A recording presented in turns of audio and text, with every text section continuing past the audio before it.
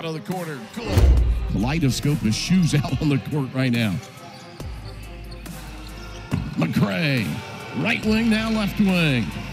Robert looks back in after hitting 2 threes. Starter back to McCray in the corner.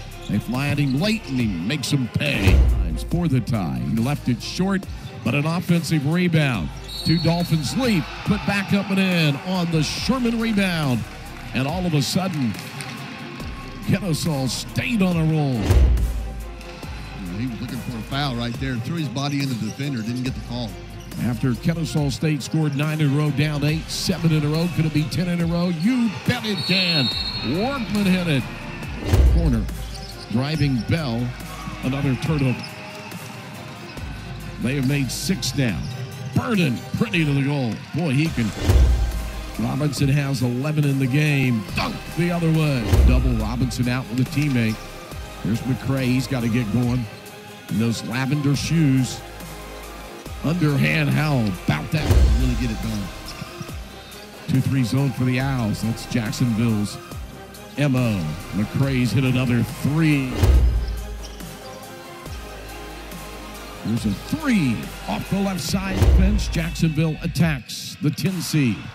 Got in thanks to 2 losses on the same night as their loss. And Nyblack feeling it.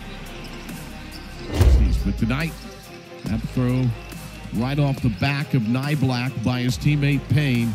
And an easy 2 the other way and a major mistake. McCray heads down the right side of the baseline. Inside for the highlight jam. McCray. 10 from the field. Burden picks up the dribble. Throw it over the defense to Robinson. The high.